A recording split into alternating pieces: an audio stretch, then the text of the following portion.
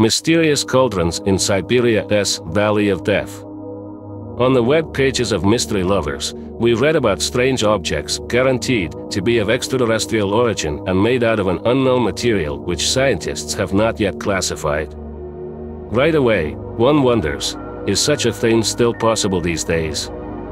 The answer seems simple. Although these mysterious objects often bear detailed descriptions, no one knows their exact location and there are no photographs. It seems as though it's all fantasy. The Siberian taiga is perhaps as unspoiled and unexplored as the Amazon jungle. More than 100,000 square kilometers of western Yakutia are completely uninhabited, devoid of any sort of trails. The human foot treads on this area very rarely. It's a thick forest growth with uprooted trees and sprawling swamps with swarms of mosquitoes. In short, an ideal birthplace for myths and legends about strange creatures and anomalous zones where bizarre things happen. The local wild Manchuchuna may not even be anything exceptional. The most attention is given to a peculiar legend about the Valley of Death and its cauldrons. Nomadic Evenki, Yakutians and lone hunters who happen to wander into these territories have for long discovered odd houses shaped like red hemispheres protruding from the perpetually frozen ground. The formations were smooth, with an opening at the top, with a winding stairwell leading to a circular gallery with numerous metal rooms. Despite outdoor temperatures of 40 below, it was pleasantly warm inside. Cauldrons that kill. The Yakutians called these mysterious houses oglis, or cauldrons. They are said to have been forged out of an unknown metal, copper-like in color, but incredibly hard, with razor-sharp edges. No one has ever been able to cut off even a fragment. Over time, the natives began to notice that the cauldrons are slowly sinking into the frozen ground and disappearing, leaving behind large circular stains of dissimilar vegetation. These places have always signified danger for all living things. A person's head would start to spin, and he would be struck by an unknown, but fatal illness. For this reason, the elders prohibited the others from coming to these parts, declaring the region cursed and naming it Vilyuy Valley of Death. In 1936, one geologist found a cauldron that was not completely submerged in the ground near the Albudak, place with the Cauldron River. A smooth, metal hemisphere with razor-sharp edges and reddish in color protruded out of the ground. Its walls were about 2 centimeters thick. Barely a fifth of it was above ground, but the opening in the dome vault was accessible by a person sitting on a reindeer. The geologist sent its description to the capital city Yakutsk, but no one paid it any attention. There are numerous tales of travelers who stumbled upon the taiga cauldrons. Some sound plausible, others seem outrageous. Mikhail Koretsky from Vladivostok wrote to the newspaper Trud that he'd been to the Valley of Death 3 times. The first time was in 1933, when he was 10 years old, the second time in 1937 and finally in 1947 with his friends. He saw a total of 7 cauldrons, all looked mysterious and measured 6 to 9 meters in diameter. The vegetation around them seemed oddly unnatural, more lush than the surrounding plants. Giant burdock leaves, long stalks and weird grass twice as tall as a human.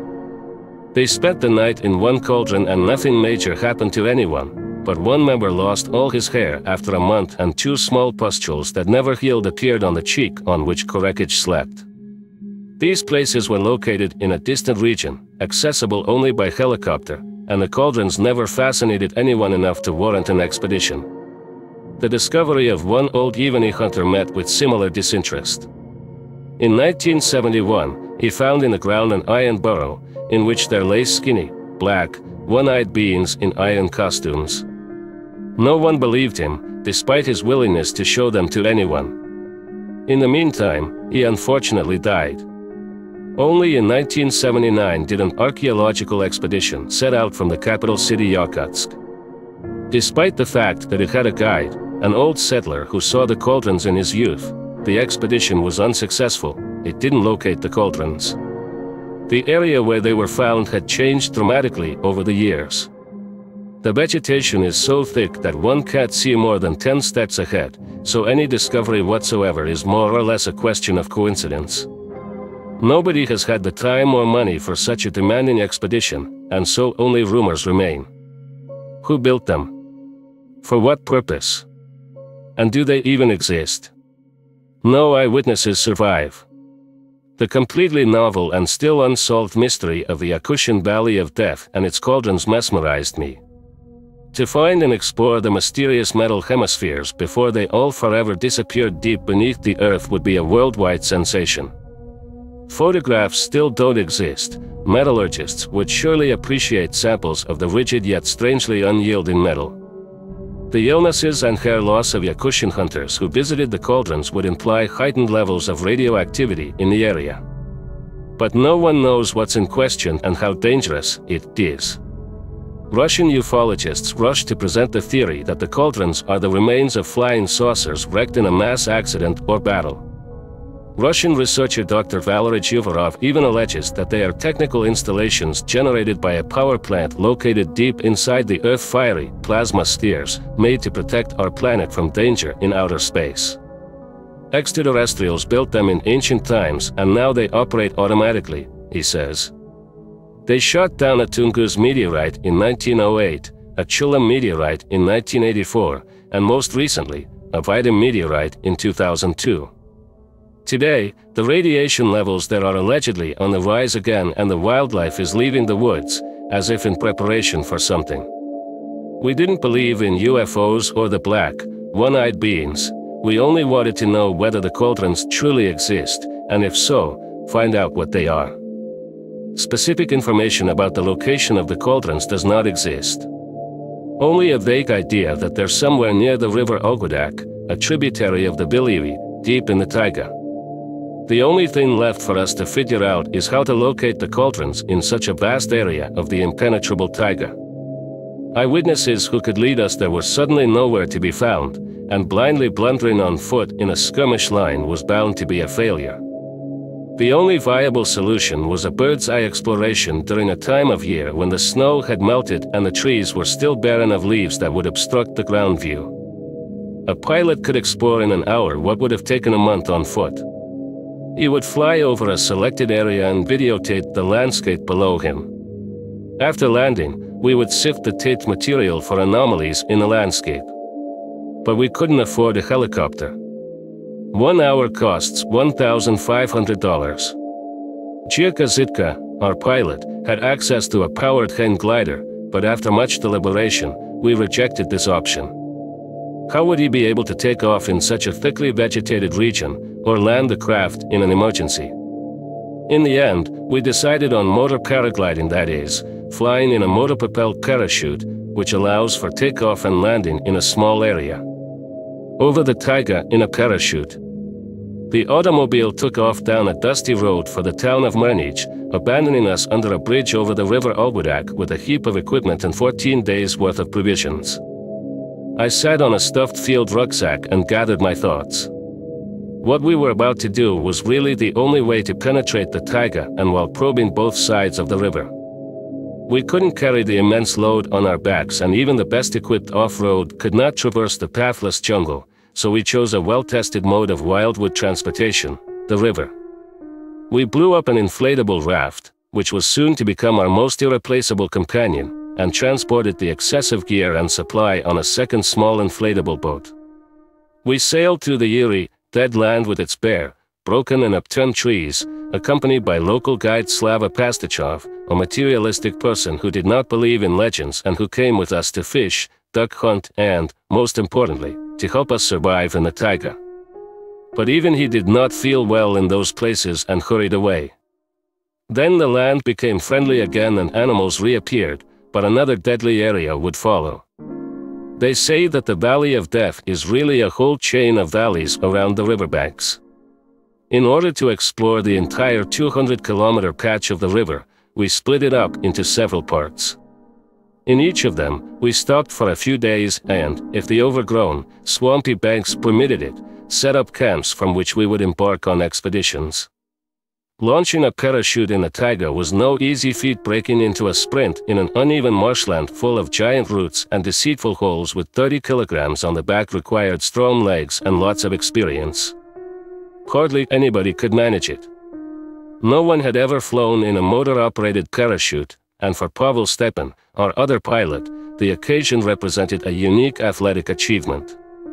"I found something," Pavel yelled to us seconds after landing his parachute, with some bravado. "I saw a strange circle over there," he said, pointing eastwards of the river. We clustered around the camera and played the taped recording. He was right. In the middle of a monotonous landscape was a strange annulus. With the help of a computer, we compared the taiga photo we obtained from the parachute video recording with Google Earth satellite images to determine the exact coordinates of the circle's location.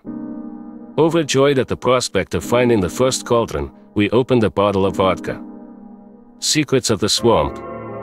Despite it being June, we were unfortunate enough to be surprised by a night of snowfall.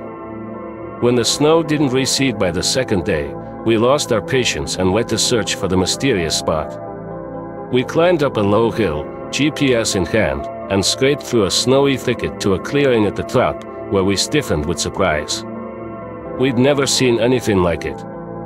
It wasn't a long-sought, smooth, protruding hemisphere, but a circular pond about 50 meters in diameter. In its center, a circular patch of land, approximately 30 meters in diameter and with a flooded opening in the middle protruded from the water. This didn't look like an ordinary natural formation. Pavel broke off 2 dry, bare branches and, using them as long poles, headed for the snowy island, wading in fisherman's boots through the half-frozen water. He climbed onto the snow in the annulus and used the poles to test the earth below him to make sure it wasn't a treacherous quagmire.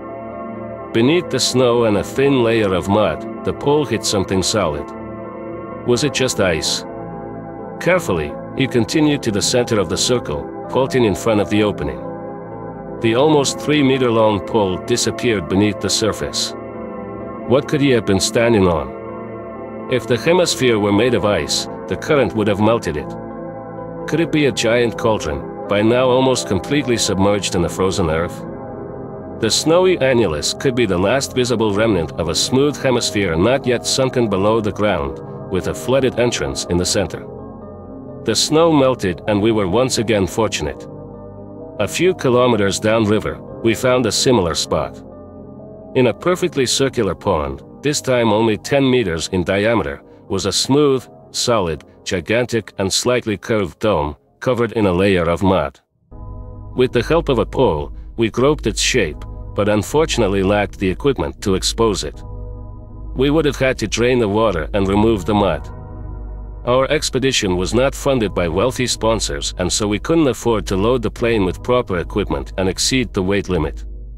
Our investigation was further impeded by odd health problems, which manifested themselves after we spent a night near the sunken cauldrons. On the following day, I was suddenly overcome by dizziness leading to fainting, a complete loss of balance, choking and chills. Completely without cause. Just like the old Yakutian legends and warnings about the Valley of Death. I couldn't stand, I was losing my vision and was unable to eat or drink anything. The crisis lasted all day, our tents were buried by another snowstorm, the frost was complemented by a northern gale and we were all soaked. It was as if the evil demons of the taiga conspired against us. We didn't have a doctor with us, and when my condition did not improve by the following day, we boarded the raft and spent all night and the next day drifting down the river, fleeing the Valley of Death as fast as we could. But we weren't leaving with nothing. We didn't find proof that the places we found contained the mysterious metallic cauldrons. But we found something else, something just as significant. A pocket of titanium ore. Coordinates for sale. While searching for the cauldrons, we found yet another place that from a bird's eye view looked very peculiar. A light-colored, almost perfectly circular plain that turned out to be a circular field of rusty brown boulders. The compass needle went wild there. A magnetic mountain? Probably. From a geological standpoint, the entire region is unique. Unlike elsewhere in the world, we didn't have geest and sedimentary deposits underfoot. We trod on the sturdy, igneous Siberian peaks, which originated in the Archean era. In some places, the peaks are pierced with vents filled with diamond-bearing mineral deposits, which makes them extraordinary. The largest diamond mine lies in the town of Mernij, the local regional center from which we embarked on our mission into the taiga. The now abandoned crater is 525 meters deep and has a diameter of an incredible 1,200 meters. Diamonds, gold, rare elements, with a bit of luck, you can find it all here. Geologists rejoiced at the sight of a rock sample that I lugged from that magnetically anomalous zone in my backpack all the way to Prague. It was magnetite and ilmenite, iron and titanium ore. A very useful stone. Allegedly, we could sell the deposit's coordinates to the Russians for a very favorable price. What if the legend-shrouded cauldrons are just uncommon, or, in such measurements, unknown geological formations? Iron cats, or gossans, lava balls, giant spherical concretions, or geodes. The described interior stairwell could well have been imagined by fantasists and ufologists. What's certain is that the earthly innards beneath the Siberian taiga conceal great wealth and many secrets, not just about precious diamonds but also about cauldrons, a disquieting mystery that remains unsolved.